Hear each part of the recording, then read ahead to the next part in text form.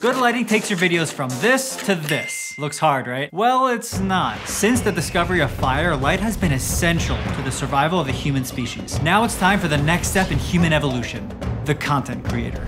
No, not really. Let's get started. Light can make or break your video's aesthetic. Here are 6 lighting setups that'll make your videos or your films look, dare I say, cinematic. Am I recording? Audio? Starting with 3-point lighting.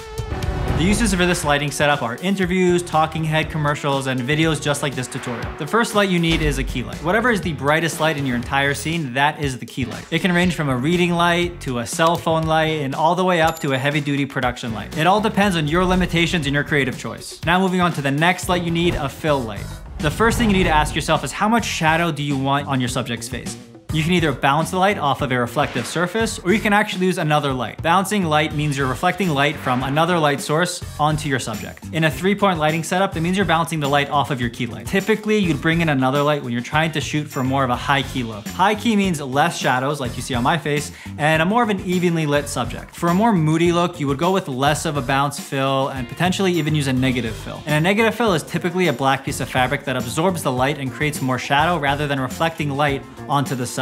And to add even more emotion to your scene, go ahead and check out the music options over at Artlist using the mood filter. Some good options for this are serious and dramatic.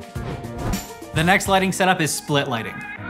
You place the light on either side of the subject at a 90-degree angle from the camera. It creates this mysterious feeling around your character, almost like a menacing feeling. To get really deep with it, it has a two-face vibe to it, with one side of the face in the light and the other side in complete shadows. This is cinematic, and when in doubt, just remember shadows usually equals cinematic.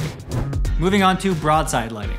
Okay, try to follow this. Place the light on the side of the face that is the same side as the camera, but with your subject facing away from camera. That was a bit of a riddle, but just look at this shot. This is great for when you're looking for a cinematic look, but not necessarily looking to overly dramatize your scene. So if you want to go find some music that actually fits that upbeat and hopeful theme, go check out Artlist and click on Hopeful, because that's exactly what we're talking about. And if you found any of these setups helpful so far, then let us know in the comment section by answering this question. What other topics would you like us to cover on this channel? Short side lighting is the exact opposite of broadside lighting. Remember how shadows equal cinematic? This is where this lighting setup shines. Pun intended. I'm sorry. By placing your camera on the shadow side of the subject, you're creating this dramatic look. You're emphasizing darkness versus light. And oh boy, does this have thematic undertones. I'm a film nerd, if you haven't already understood that. This lighting is great for dramatic scenes that are either sad or mysterious or angry. Now we're getting more into the stylized realm with backlighting. Backlighting is essentially taking your key light and placing it behind your actor. Because remember, the key light is the brightest light in your scene. It doesn't matter if it's in front of your subject or behind your subject. It can be done either with studio lights or sunlight. Sunlight looks the most, say it with me now, cinematic. Yes, cinematic. Okay, I'm getting sidetracked. Backlighting is a great way to really draw your audience's eyes to the main character for whatever reason that you see fitting for your story. Also, have you seen a backlit shot?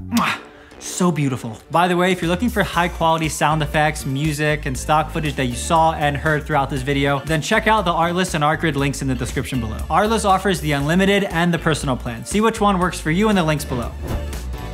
Top lighting isn't one you see all the time because it has a very specific use. The goal of it is to create an air of mystery and intimidation about the specific character. But why mystery and intimidation? If you take a look at movies that use it, top lighting creates raccoon eyes by basically using the eyebrow to drop your eyes into shadows. Going on the theme that eyes are the windows to the soul, if you can't see the eyes, then how can you really know who that person is? That's just my personal take on it, but it makes sense, right? So if you're like me, you probably want to get better at making video content. And a great way to start that is to follow what's trending. So check out our last video where I spoke about the 4 trends that you should look out for in 2022. See you over there, and thanks for watching, everyone.